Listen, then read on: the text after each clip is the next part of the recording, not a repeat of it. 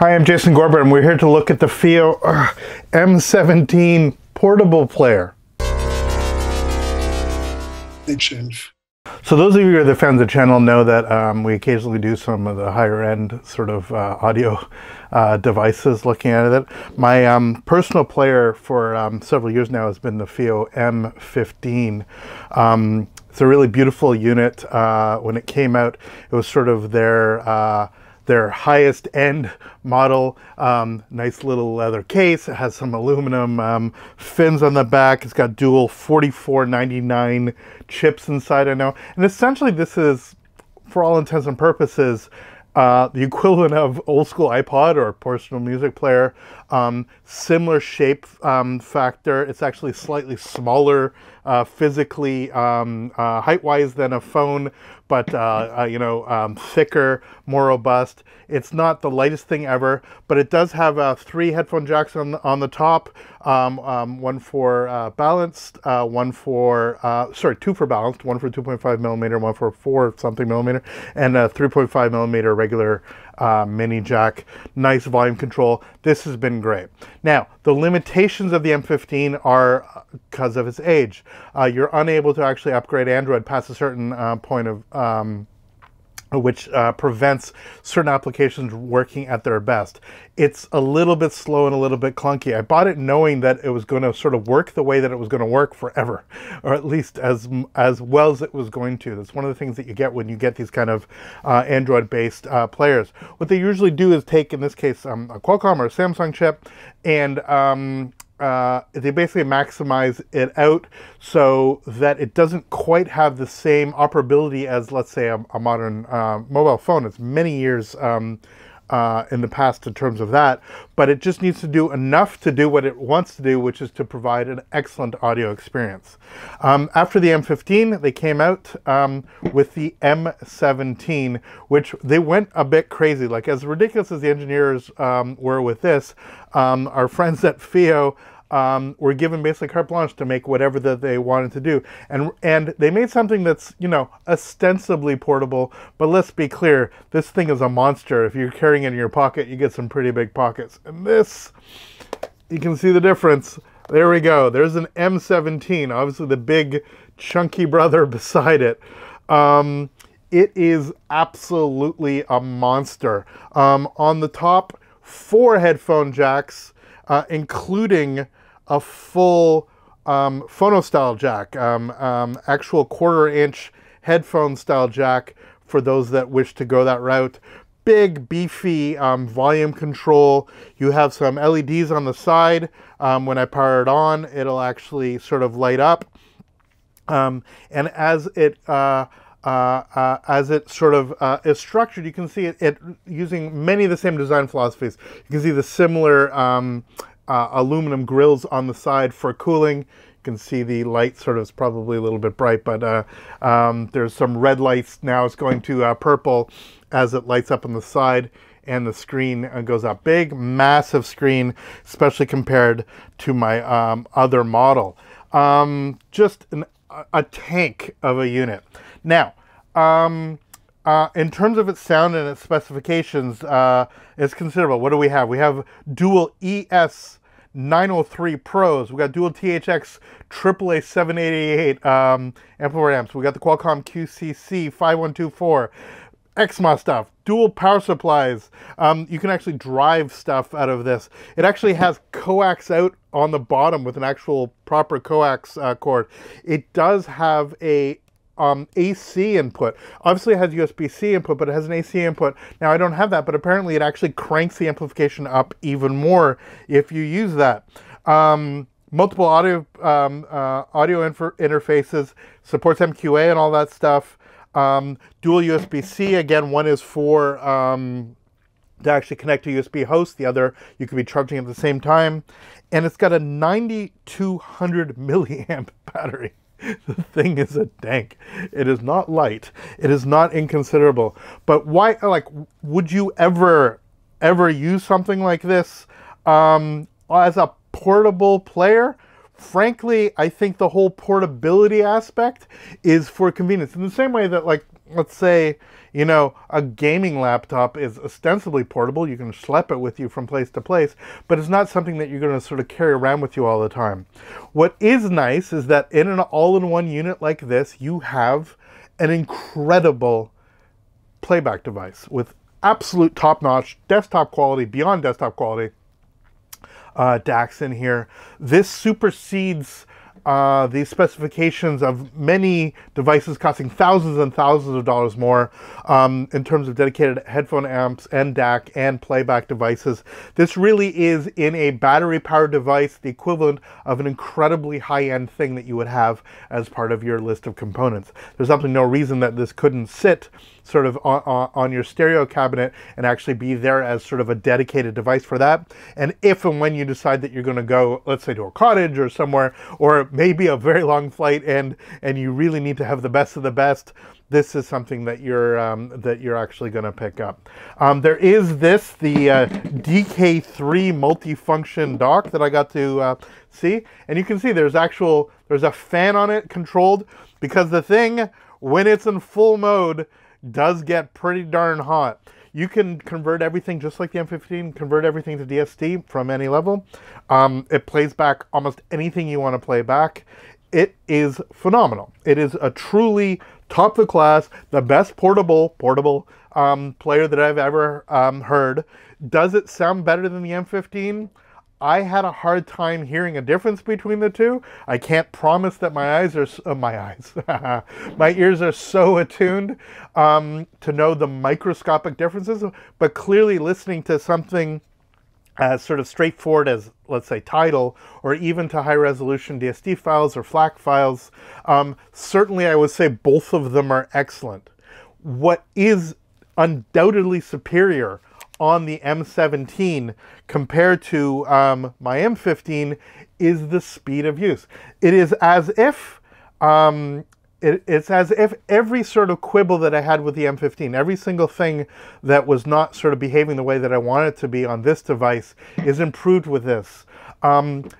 Songs load faster. I'm able to search faster. Even the way that it's actually indexing the USB is significantly faster. It's a more robust chip with better RAM in it. It's a better device. The M17. Basically, this does everything that this does without the lag that I've sort of gotten used to on the previous device. I'll give you a real strong example, which is the Neil Young archives. That is something that is downloadable now. I'm the idiot who actually bought the Blu-ray version, but nonetheless, it is now subscription service. It's basically unusable on the at high resolution on the M15. There's just not enough bandwidth allocation on the device itself that when I select one of the high-res stuff, I get dropouts, I get elements. The software simply does not work on the M15. Absolutely flawless on the M17. Worked like a treat. Simply, you know, navigating, scrolling up and down, little things that we've gotten used to or spoiled with our mobile devices, but how fast everything is. It's just speedy. It's as if they took an M15 and said, what can we do to make this better, just operationally, and all of that was fixed here. It absolutely can drive whatever we want to drive. There'll be a forthcoming video when we talk about a pair of headphones that I had that actually work with it, which is quite a treat. But yeah, I was able to run not only my balanced headphones, my balanced in-ear monitors, but also I have a balanced cable for my my higher-end Sennheiser, but also some old quarter-inch headphones. Really nice to actually just be able to plug them in and just have it work. This absolutely does a better job than any other device that I have of playing back on headphones. Much better than my very high-end preamps, any of that stuff that goes back a ways. This fundamentally does what you want it to do, which is to provide excellent playback, very convenient, does an extraordinary job with sound. It's just a tank. I mean, it's completely ridiculous for you to be carrying this around. It's a bloody brick. That being said, the thing sounds so good and operates so well that I will definitely miss when I have to send it back. And yes, unfortunately, I have to send it back.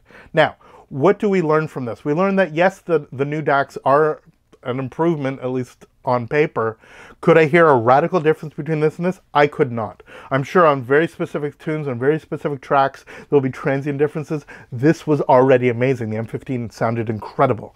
The M17 just has slightly more specifications, especially for much harder to drive headphones that I'm driving with it, and so it does a better job. This certainly drives at a higher power than this, and that is quite noticeable. Even without plugging it in on any of my devices, the volume goes up. I've gotten so used now with Bluetooth headphones that I've been testing a lot on this channel and elsewhere, with certain maximized volume, and certain tracks, especially non-contemporary tracks, older stuff, where it wasn't mastered at the absolute peak, you really need to crank up the volume to actually get the most out of it, to actually get the sound. It's not a matter of blasting your ears, it's a matter of getting the most impact out of something that has a very high dynamic range. So that the louds are loud and the quiets are quiet, and your volume attenuation is right at the right point. With a lot of Bluetooth, obviously there's a max that they can do. The Bluetooth amplification is doing what's all the work. And so with something like this, with a device like this, I can extract the most out of even the most challenging music tracks and get everything that I want to. It's really phenomenal.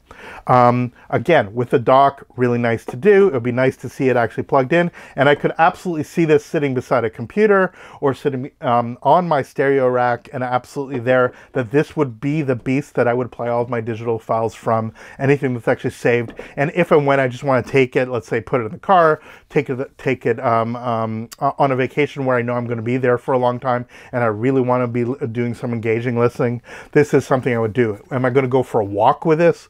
Or, you know, I'm clearly not somebody who goes to the gym, but this is certainly not something that you would actually use for that. Nor really is this. This is already a bit of a schlep, but this one's just a monster. What are we left with in the end? Well, it just shows that the engineers at Fiio just go all out, and I love the sort of tenacity. I love what they do. They're like, what can we do to absolutely maximize the most that we can get out of a form factor like this? You know, absolutely sky's the limit. What can we do? And this is what they generate. When they build something like this, it's done to sort of show off what they're capable of doing. What they're capable of doing is extraordinary. I will say what this does is makes me want this to be upgraded. And we just need a new version of the M15 that includes some of the components, not even the audio components, those would be nice, but simply the system on a chip components, the way that it actually works in terms of the amount of RAM, maybe even the battery size that has sort of changed so much between the M15 and the M17. So really the M17 made me love my M15 just as much, but wanting a better version of the M15. And if stories are to be proven true, it looks like we might actually be achieving that. Getting some trickle-down stuff from the M17 to the M15. I can't wait for that. That will be sort of my prime. Because I find that this form factor, while big and slightly obnoxious, and certainly another device to schlep when you're actually going somewhere, certainly fits within the realm of, I can put this in my pocket without sort of too much drama, that I can be playing back either via Bluetooth or plugged in, depending on what my use circumstances. If I'm on a plane, I'm just going to use Bluetooth. If I'm somewhere else, I'll actually bring the connectors for my headphones or another pair of headphones and actually get. So I have loved having my M15. I knew that it was going to be something that I would have long term. The M17 I had a wonderful chance to actually play with for a while. And basically what I learned is that as amazing as it is, as robust as it is, this is just not something I would take anywhere. I'm never going to take this to a beach. Believe it or not, I take this to the beach. I bring proper over-the-ear headphones. I'm not bugging anybody. There's not so much interference. And I will sit there and listen with absolute, you know, top-of-the-line headphones in an outdoor environment on the beach when it's sunny. It's actually quite a wonderful thing to do. Am I going to do that with that? No, this is going to be overkill. So for those in the market for something like this that are going to be using it essentially as a dedicated DAC, plugging your laptop into this, and this essentially becomes your sound card, plugging into headphones on a regular basis and staying at home and listening, using this instead of having a full stereo system, that this becomes essentially your digital front end. The M17 does an absolutely stellar, world-class leading job of doing that. There's really, I mean, there's a few things that sort of touch upon it, but really there's nothing quite as good or quite as robust in this that does everything, that actually allows you to have a full portable DAC and headphone amp and playback device actually have storage in here. No, there's not 2 micro SDs. Yeah, you can put in a terabyte, but it would be nice for me to have 2. There's certainly enough room in here. My dream is that they start doing that again. I know the old Fios did it, but there's a problem with the way that the chips work, and Android works with having 2 of them. You know, I would just like to have as much storage on here as possible, not just for streaming when I'm there, so I can just load up a couple terabyte micro SDs and just have the vast majority of the stuff that I want sort of long term on both of those cards. If all I could do is a terabyte, it's certainly better than when I had a 64 megabyte iPod equivalent. Plays Flax, plays DSD, does everything that you want it to do. It's an absolutely incredible device that makes me dream and hope desperately for the upgrade of the M15 and being able to get that and actually see everything that's sort of built in here in terms of its functionality put into this. For thatshelf.com, I'm Jason Gorber. I would love to know in the comments what you think about, you know, whether or not you're even using devices like this anymore, whether it's just ridiculous and you just use your phone or use your phone with another dongle that actually serves as a DAC, something like a Cord Mojo, any of that kind of stuff, or whether you still think that there's a place in the world for something that's essentially the old school personal device. This is a direct derivation from portable transistor radios to Walkman to iPods to something like this. This is like the space age version of everything you saw there. It would be nice for it to get slightly more micro and to see everything that we get in here in something like that. Thank you so much for watching. Please subscribe. Let us know again in the comments what you think about all this, and we will see you next video. All the best. Thanks for watching.